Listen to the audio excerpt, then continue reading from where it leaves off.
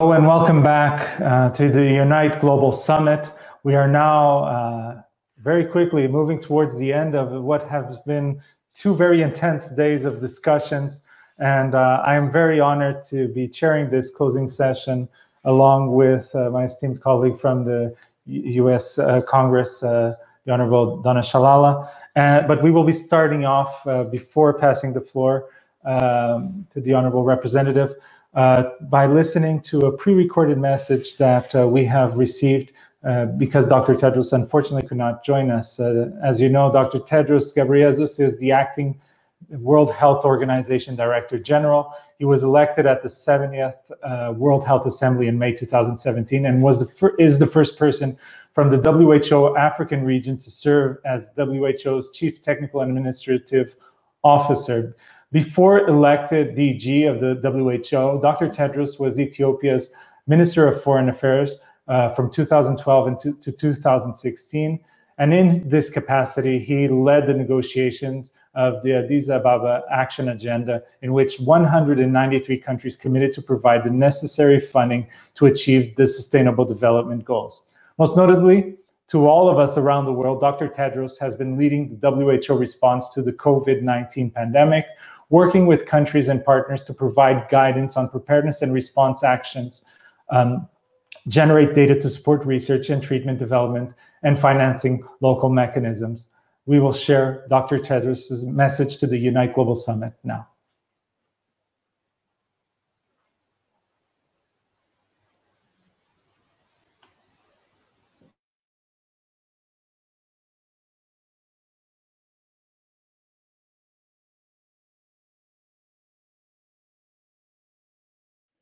Excellencies, dear colleagues and friends, I'm delighted to be able to join you for today's virtual Global Summit. Over the last 2 decades, the world has come together in an unprecedented effort to control infectious diseases. Malaria deaths have halved. AIDS-related deaths have fallen by 2/3. And we have made significant progress against many neglected tropical diseases. But we still have a long way to go. Despite all the effort and billions of dollars spent, progress remains dramatically uneven. Large numbers of people are still not being reached with prevention and treatment. HIV, tuberculosis, malaria, viral hepatitis, and neglected tropical diseases still kill millions of people every year. From the outset, the fight against infectious diseases has been hampered by social, legal, and economic barriers. Today, huge funding gaps remain. The COVID-19 pandemic has reminded the world that infectious diseases are not just a problem for the poor. Our lack of preparedness globally, including in some of the wealthiest economies, has taught us a harsh but critical lesson. Funding preparedness, prevention, control, and management of infectious diseases is not cost. It's an investment in social, economic, and political stability. Of course, with infectious diseases and all diseases, those who are already vulnerable suffer the most due to poverty, displacement, being trapped in violence, marginalization, or sometimes being young or elderly, pregnant, undernourished, or living with underlying conditions. All of us are vulnerable at some point in our lives. And as we have been reminded by this pandemic, our fates are intertwined. This is why we must address the systemic and structural barriers that hamper access to prevention, testing, and treatment services, especially for the most vulnerable populations. These barriers include addressing stigma and discrimination, fostering community empowerment, addressing violence, and reviewing and revising laws that criminalize behaviors. At the same time, We need to help countries move closer to universal health coverage by ensuring that all people have access to the health services they need without facing financial hardship, as well as establishing robust health financing systems. This means building up a qualified workforce and assuring adequate supplies of affordable, safe, and effective medicines and health products so that when they're needed, the shelves are not bare. Parliamentarians play a critical role in building this critical policy change. We congratulate the 𝗏𝗏 Network for its renewed commitment to infectious diseases, including the new statement, Keeping the SDGs in Sight Amidst COVID-19, adopted by this summit. With this statement, we strongly welcome parliamentary commitment to supporting investments in research, to accelerating work on the Sustainable Development Goals and the achievement of universal health coverage, to assuring global and equitable access to COVID-19 vaccines, therapeutics, and diagnostics, to prioritizing health promotion and infectious disease prevention, and to empowering people and communities. Political leadership makes a real difference. Unite can convene parliamentarians and make these issues understood by a wider audience of policy makers. Unite has a critical role in working directly with parliamentarians in different countries to build support for a public health approach to ending the spread of HIV, sexually transmitted infections, drug dependence, viral hepatitis, TB, and other infectious diseases. WHO is committed to working with parliaments and with the Unite network to accelerate progress against infectious diseases to achieve the targets in the Sustainable Development Goals. Last year, the Interparliamentary Union adopted a global resolution on universal health coverage, committing to leverage the power of parliaments to make health for all a reality. Excellencies, dear colleagues and friends, I will leave you with 3 areas that demand our attention. First, we need to continue to build and strengthen partnerships, not only within the health sector, but across sectors. We need parliaments and parliamentary networks like Unite to work with us. No country can defeat this pandemic alone. Second, we need your support to prioritize investment in research and new technologies to strengthen capacities to implement public health interventions and to advocate for equitable access to new technologies and life-saving interventions, including, hopefully, a vaccine. In particular, we urge parliamentarians to advocate for their government's participation in the COVAX facility, so that if and when we have a vaccine for COVID-19, it's available to all countries equitably. Third, we need to invest in preparedness and in health systems, not only for future pandemics, but also for maintaining the essential health services that may be badly disrupted during emergencies. As this pandemic and many other emergencies have shown, even the wealthiest countries can have their health systems overwhelmed. That's why countries with already overstressed systems need assistance now, before the next crisis strikes. My friends, too often preparedness is seen as cost. In reality, investing in preparedness and health is not only saving lives, but also protecting economies and the cohesiveness of society. As parliamentarians, you play a critical role in holding your governments accountable for the commitments they make. As a former parliamentarian myself, I know this very well, and I count on parliamentarians to play their role. Lives depend upon you. I thank you.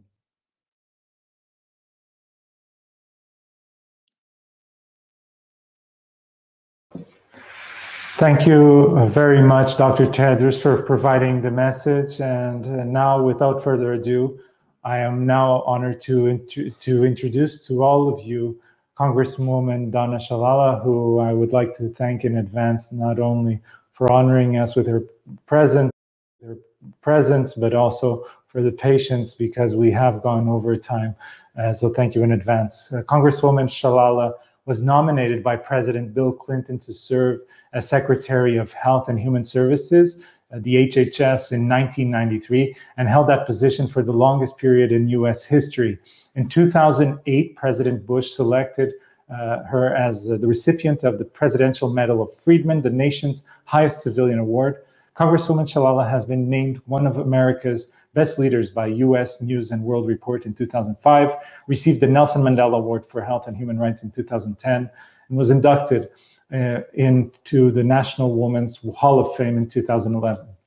Congresswoman Shalala now serves as the representative for Florida's 27th District, which includes the city of Miami and surrounding municipalities in Miami-Dade County. And she is the newest member of the Unite Global Parliamentarians Network to End Infectious Diseases. Congresswoman Donna Shalala, it is a true honor to have you on board. Thank you so much. The floor is yours. Thank you very much, Ricardo. I'm very happy to be a new member and to recruit my colleagues both here in the United States as well as in Canada. And I want to thank the Unite Network and particularly a shout out to my colleagues at the University of Miami for their important interventions. I want to acknowledge the Director General of the World Health Organization. He should be getting combat pay. He has the most difficult job in the world at this point in world history. No person anywhere on this earth is safe unless we're all safe from infectious diseases. As you have repeated over and over again in your panels, the fundamental premise of Unite is that diseases have no borders, they respect no sovereignty, and they don't respect wealth or poverty. We are all in this together. I am well aware that you're all wondering what on earth is happening in the United States. Let me make you a promise. After the election in November, in early 2021, when the new president takes office, the United States will return to the World Health Organization with its resources, its scientific expertise, but it will return as a partner with all of the countries in the world. But what have we learned over the last few months and over the decades before that? First, we've learned that the world was not prepared for a pandemic, even though we have discussed this for years in our parliaments, in our state houses, in our national governments, and in the scientific and policy literature. We were simply not prepared for a pandemic. We have isolated diseases before in country after country, and in some cases, by disease like HIV/AIDS, where we have a treatment and have worked very hard.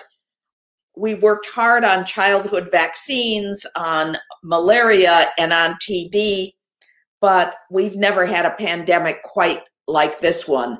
And we were not prepared, even though that infrastructure has been discussed over the decades. Second, universal health coverage of high quality was by itself not enough. Wealthier countries with excellent coverage and deep infrastructure still struggled during this pandemic. Third, we actually know what to do.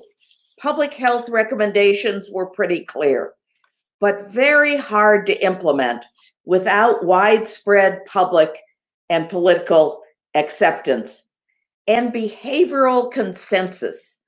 We found it was very difficult to get people to comply, even when political leaders told them what was necessary. Fourth, the anti-science movement in the world and around the world continues to take its toll. Hundreds of thousands of people died unnecessarily. And we have seen this anti-science virus, and it is a virus, crisscross the world. I remember during the 1990s when we struggled with AIDS and with stigma, that it was actually not the beginning, but at least a piece of this anti-science movement. It will continue to haunt us, I believe, for decades to come. Fifth, clear, coordinated communications from political leaders standing with science leaders around the world is critical. I had a rule that no politician would stand up without the scientist, and the scientists would talk about the science. The great public health experts in the United States, I asked them to put on their white coats because people in my country trusted doctors and nurses. And to the extent that they were dressed appropriately, it meant that politicians should move out of the way. It was called the Shalala rule because it reinforced the issue that it wasn't political. It was about their health. Finally, leadership matters, which all of you know. But it matters only if political leaders work together, including scientific coordination, including ethical and equitable distribution of resources, including treatments and vaccines. Political leaders have to speak with the same voice. It does no good if we speak by political parties as opposed to leaders of our country. That single voice, consistent, well-coordinated with the scientific leaders and the public health leaders and the medical leaders in our countries, make all the difference. So we've learned a lot painfully. Surviving at a world means linking arms. If we ever learn that lesson, we need to learn it now. This world will not survive in a fair and equitable way. We will not survive no matter how wealthy we are or how poor we are without this kind of clear communication, linking arms, and understanding that we're all in this together. I am proud to join the Unite network and to recruit my colleagues. I'm proud to be here with all of you today. Thank you very much. Thank you so much, Congresswoman Shalala. And if I may just ask one question, taking this opportunity of having you live, and of course, speaking on behalf of the whole board at the Unite Network, saying that we are tremendously honored that you have offered to your time and expertise to help us grow as a network, also not only in the United States, in Canada, hoping that our efforts will then grow across the globe.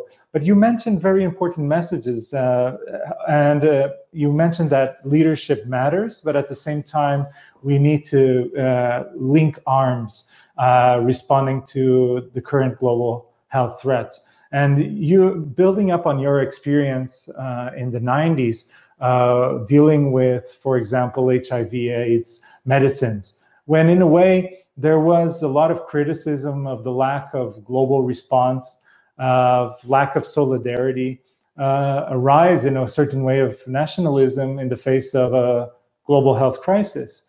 Today, do you think that there are lessons to be learned from those times in terms of the global pandemic and the aftermath of that pandemic, especially now that we're seeing that even parliamentarians in Congresses and Senates and in parliaments around the world are actually willing to have a more multilateral view, but their constituents are the ones saying that they have to think more of themselves, about their own constituents, about their own country before thinking of others.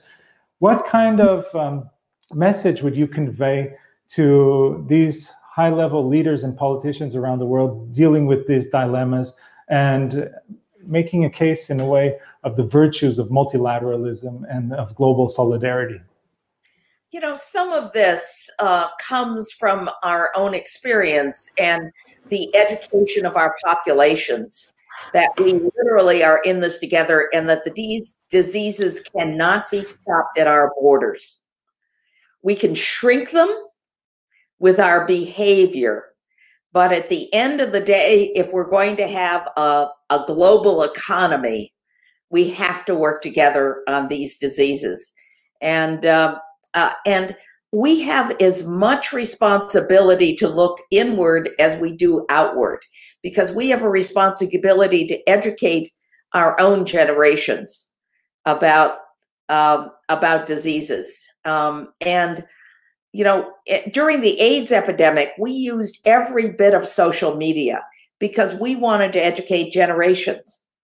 And so we used rock stars and rappers because it was important that the younger generation, they got it first.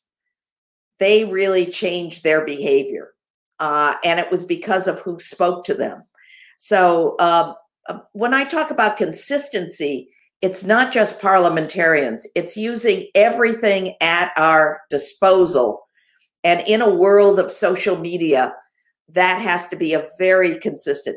Our biggest danger is the internet. People go for second and third opinions, and there's lots of misinformation on the internet. How to filter that, how to educate younger people about being part of a global world. I have great faith in the younger generation, and I hope we don't stop educating them and bringing them in as part of our decision-making. Well, Congresswoman 𝗨𝗪𝗏, it's been a true inspiration. Thank you so much for joining us at the Unite Global Summit 2020, and most importantly on the Unite Network.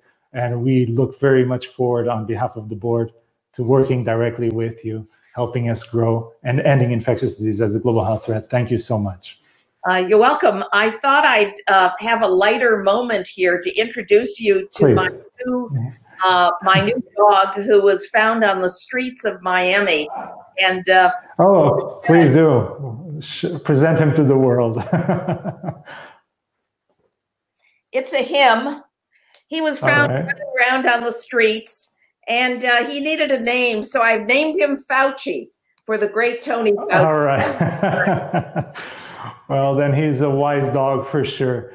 And well, I wish you and Dog Fauci, in this case, not Dr. Fauci, I wish you both all the best, and we look forward to seeing much more of you in times to come. Thank you, Congresswoman 𝗨𝗪𝗏. It's been great having you on board. Thank you.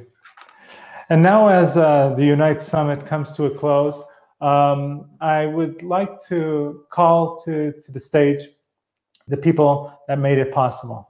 The Unite Secretariat has been working around the clock for months to make sure that for 2 full days we were able to bring the world together into one digital space.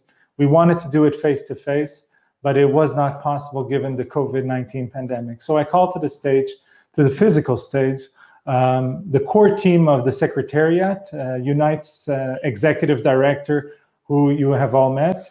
Let me just put on my mask so I am compliant also. I'd like to call Victoria Gransalt, Executive Director. I call on Philippe Marx, our Operations Director, and the person known to all speakers and most of our members around the world, 𝗵𝗓 Laxmides, who is responsible for partnerships and collaborations and managing our network around the world. They represent a huge team that is in the back office right now in multiple offices, having to deal with people coming in from multiple parts of the world, having to deal with the COVID-19 restrictions.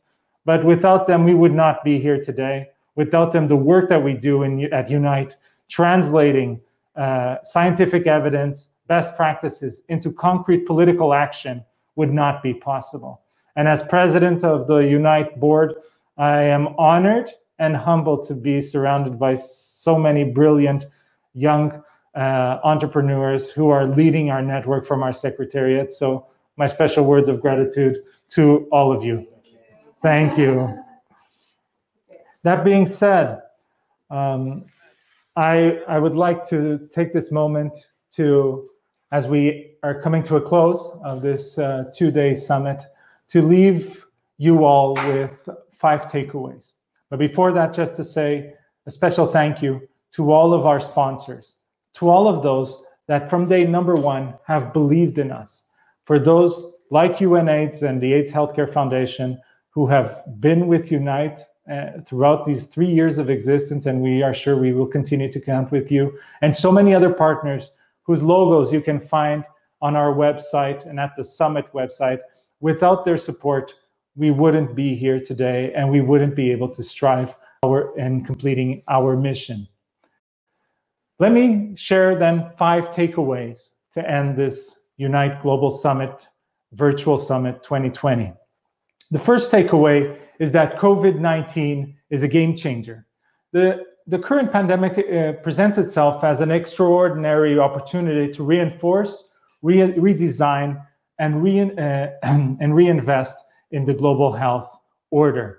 Investing in prevention and strategy will be a safe investment, as this will lead to a world that will be more prepared to lead with global emergencies.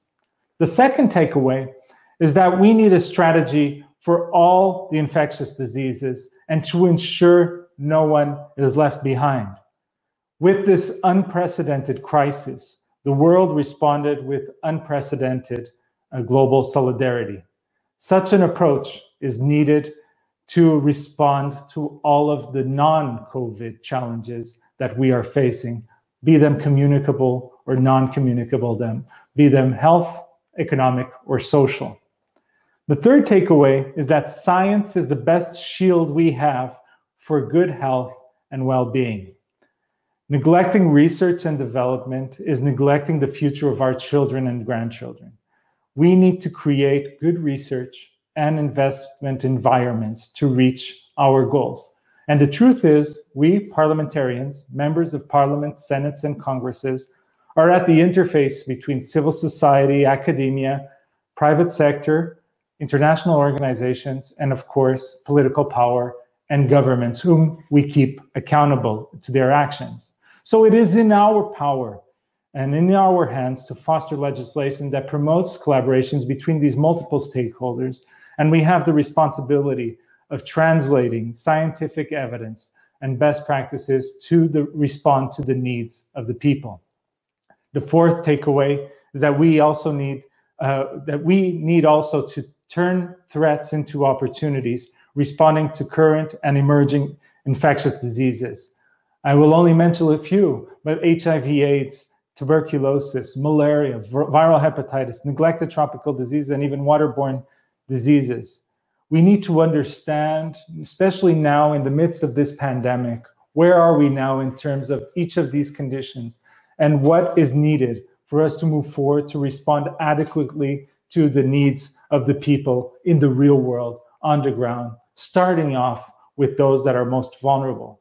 Because health needs to be present in all policies, and we must have the budget to get the job done. Fifth and last takeaway is that health is at the front and center of global development.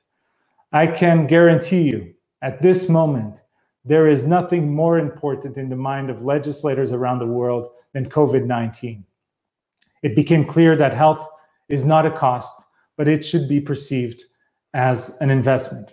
Moving forward, economic policies will no longer forget health and global health, because health is a prerequisite for economies to survive and to thrive. So, having said that, we need to make sure that we have the tools needed moving forward. And the truth is, we are going to live very difficult times, not only regarding health, but also economic and social challenges around the world. And those in most vulnerable situations are the ones that will suffer the most. And to avoid that, we must act.